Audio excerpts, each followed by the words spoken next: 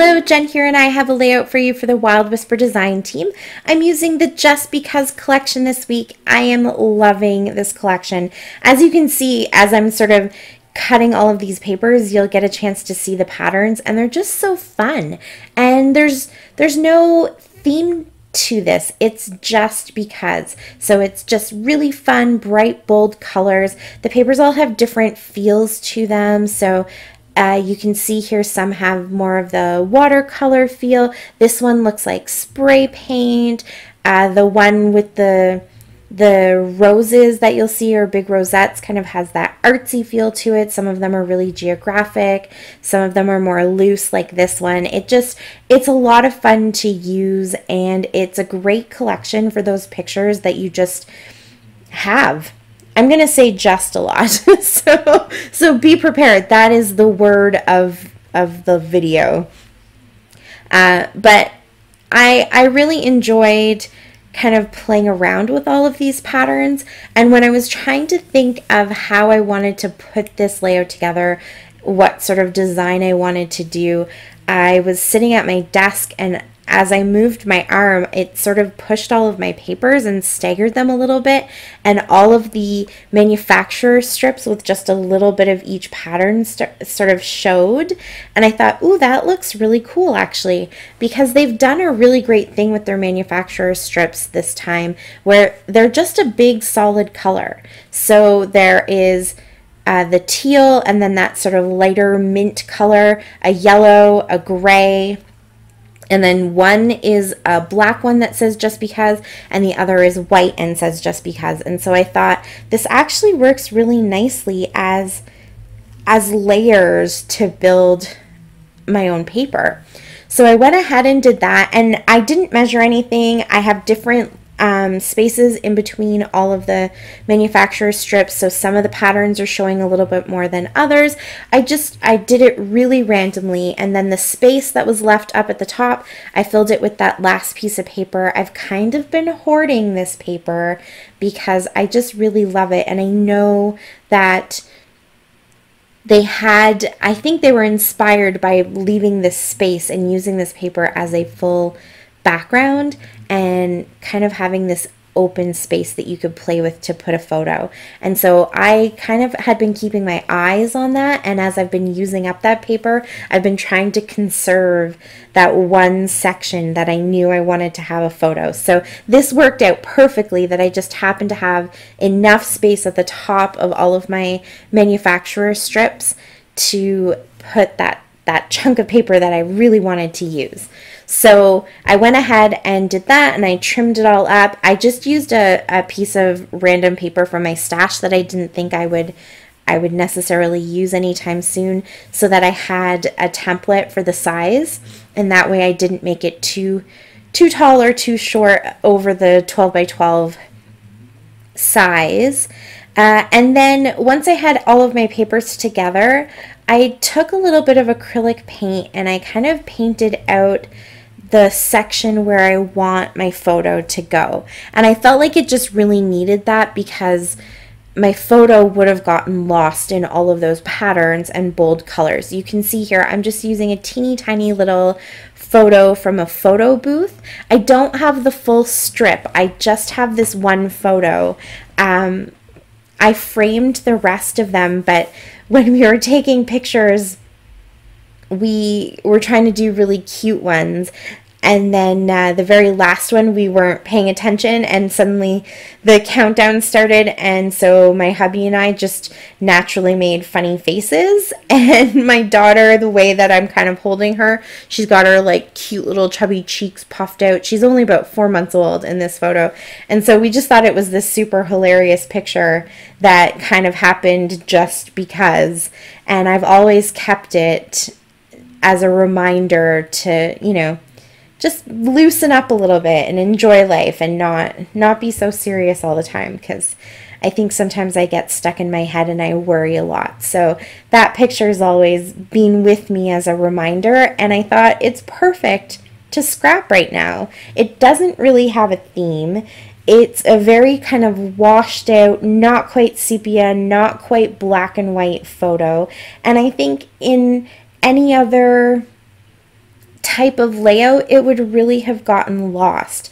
But in this one, all of the patterns and everything are just so much fun that it highlights it more than loses it. At least I think so. I hope you guys think so too. But I did want to paint some white there just so that your eye has a place to rest when it's looking at the photo, and that really makes it the focal point. So while my paint is drying, I did some black too to kind of, I wanted to have that white space, but I didn't want it to be really starkly white and empty. I wanted to still keep that feeling, so that black and white striped paper that you see is quite prominent, and so I sort of wanted to stick to something similar to that. You don't really see a lot of it, but it just kind of kept with the feeling, and then I splattered some white and black around too, where I thought I might have a few little embellishment clusters. And while all of that was drying, I went ahead and matted my photo. So I picked papers that were more solid, except for the one with the rosettes. I just wanted to get a touch of yellow into the layers, and that was the only one I had that was the most solid color, I guess you could say. But I didn't want a ton of pattern in my picture layers because that can be really distracting too. And again, it would have taken over from the photo. So I matted, I put 2 pieces of foam in my layers of mats as well, because I feel like the dimension is also something that will really help the photos to stand out and not blend too much into the background of the papers. And then I'm just touching up some of the black because I have it watered down now from splattering it. I wanted to make sure it stayed really nice and solid, so I just went over it a couple of times as it was drying. If there were any places where it was starting to fade a little bit with the drying process, I just wanted to touch that up. And I just used my heat tool to dry it because I was being impatient. So a little bit of tape runner and a little bit of wet glue. I wanted to make sure that that really stuck down nicely with all those layers of paint. And it's a little bit heavy because of all of the layers of paper and foam. So I was being a little extra cautious. And now I'll make my little embellishment clusters, very tiny, very simple, because there is so much already going on with this paper. I had 3 of the flare left that come with the collection, so I'm just going to put them in 3 different places, kind of in those same places where I did my splatters. I like that I did my splatters before I put down my embellishment clusters, because I feel like it really adds a randomness to the whole paper, because the splatters were just kind of because I felt like I wanted them in this spot and this spot and this spot, and then the embellishments kind of followed afterwards. So the embellishments stay really nice and clean, and then the splatters are in the background. Does that make sense? I don't know if that makes sense, but to me, I just felt like it's not what I would normally have done. Normally I would splatter at the end to complement my embellishment clusters, so I kind of flipped that a little bit this time. And I also found a really tiny little foam glitter heart that came from Scrapbook and Cards Today. It was just one little heart that was random by itself, which is exactly what you get in the sampler packs. So I thought, we're throwing it on there just because. And then I also pulled out from, I have just one of, it's an iris container filled with all of those, I'm going to say it again, just because embellishments, those things you collect, the one-offs, maybe someone gave them to you and they don't match other collections. I know we all have them.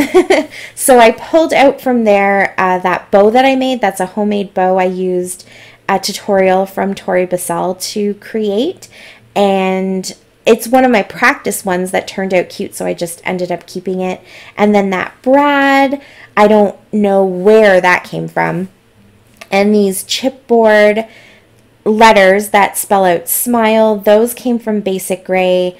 I think they might have just been the last little pieces in like a 6x12 sheet of chipboard, and so I popped those out and got rid of the the negative and then just kept those letters, and they're white and yellow, so I thought that worked really well. And I just wanted to have that other embellishment cluster down at the bottom because I feel like it gives your eye another place to go. It kind of breaks up the pattern again and gives your eye a place to rest. And when it's down there, you can start to notice all of the layers of paper that I've built up. So I think that that kind of just worked out as a fluke that I had those three elements and they happened to work really well. Plus, I think the title Smile is kind of a sarcastic title because it's what we always tell our kids, right? Okay, everybody smile, and we never get those cute smiles, and we're definitely not doing cute smiles in our photos, so there's a little bit of kind of playfulness there.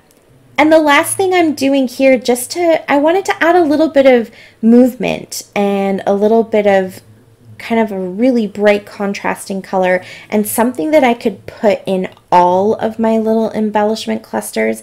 So I grabbed some embroidery floss and tucked those into the flare and just under that little brad. And that's it. That's my layout. Thank you so much for watching. I really appreciate it. If you have any questions, you can leave them for me in the comments.